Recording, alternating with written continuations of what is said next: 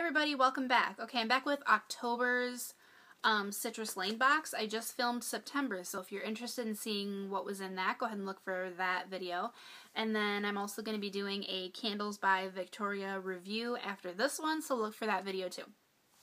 Okay, October Citrus Lane box. October is my birthday month, so there's a fun fact for you. Happy birthday to me. I did have a good birthday. Okay. And I should also point out that when my box came, normally this little strip of color here is yellow, and this month it was pink, so I was kind of excited to see that. I love pink. I don't know if it was for like breast cancer awareness, October is that month, or if it was just because I have a girl, maybe the people who have boys got blue boxes, I don't know, but either way I was excited. So okay, October's theme for Citrus Lane, if you haven't seen any of my videos before, they always send you this little card that tells you the products that come in your box, and then on the front there's a little blurb that tells you about the theme for the month. So October's theme was playtime, bath time, bedtime, so they gave us products geared towards that. First thing that I got would be a playtime thing, and it is a castanet. Triangle castanet from Green Tones. It's supposed to be a new launch product from Green Tones, which is a brand new eco-friendly line from one of our favorite brands, Hohner Toys. So it's made from sustainable rubber wood, which must be a wood that grows fast and is available a lot, and I love that. Helps them develop hand-eye coordination and that sort of thing. It's for ages 24 months plus. Now, like I said, my daughter is 16 months, so she's not quite there yet, but it's something she can grow into. The problem I have with this is that when you play a castanet, I think that you're supposed to be able to play it like this. But as you can hear, mine doesn't make a whole lot of noise. I don't think you're supposed to have to go like this. But like you see, it makes a lot more noise when I do it like that. When I do it like this, it really doesn't make a lot of noise. It's tied with this real thick, oh, there, mine just untied, so what does that tell you? But anyway, when you shake it like this, I mean, I'm an adult. I mean, I think my daughter shakes it. Like I said, she's 16 months, so she's not quite at that age yet, but she can't hardly get it to make any noise, and she does like this with it because she's just not at all interested.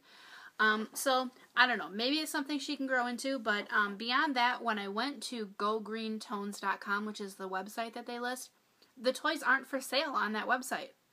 It gives you item numbers, but it doesn't list a price for any of them or anywhere that you should be able to buy the toys. So, I find it very annoying that I can't buy those toys. I wonder why a company would give Citrus Lane toys to put in their box that aren't for sale.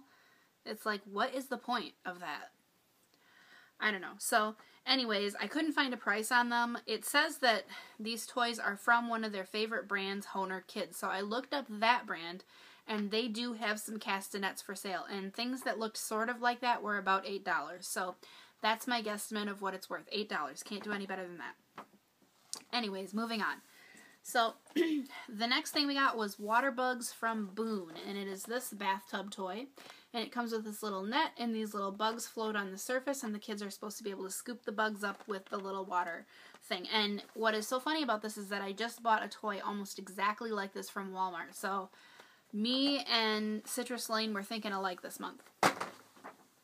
So, anyways, it says that the toy is free from BPA, phthalates, and PVC, so you won't have to worry about any of that black gunky mold. And as your child learns, they will learn how to scoop the thing, so that's good. I looked it up on booninc.com, that's BOONINC.com, and they're $9.99 a piece, so I think that's a good value for the box. Next thing we got was Bops from Good Boy Organics, and it is these chips. And Bops stands for Baked Organic Potato Snack. I got the sea salt kind. From what I can see, this company also makes like a barbecue and a sour cream and onion. But 65% less fat than regular potato chips. Certified gluten-free. That's awesome. A lot of people are watching that nowadays. No bioengineered ingredients, so non-GMO. That's wonderful. And also USDA organic. As you can see, all the chips inside the bag are like the same size and the same shape. So they must be like made from, they must mash up the potatoes and then cut the chips and bake them or something. I suppose that doesn't matter. I just noticed it, but So here's another one that I had a really hard time finding. It lists the website goodboyorganics.com. Again, this is another one that you go to that website and the stuff isn't for sale. It just kind of talks about it. I did see that it was for sale at Whole Foods and some other natural food stores, but there isn't a Whole Foods by me, and I live in Fort Wayne, Indiana. So that's not Fort Wayne isn't a small place, but we don't have a Whole Foods. So I was able to find some for sale on Amazon.com.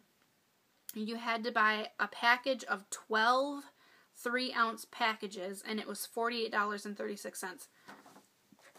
Now my bag here is 0.8 ounces, so the 3-ounce packages that you would be getting if you ordered it are going to be, you'd get 3 times as many chips basically as you get in this. And $48.36 seems like a lot, but it really breaks down to about $4 or $4 and some per 3-ounce bag, which for an organic, baked, gluten-free thing, that's what you're going to pay. So I think the price is pretty on point with what you're going to pay for something like that anyway. But anyways, my little 0.8 ounce bag breaks down to $1.07. And I tried them. They're not bad. My daughter really doesn't like them, but I didn't think they tasted bad. I think it would be a good alternative for somebody who's watching the fat or whatever, so it was decent.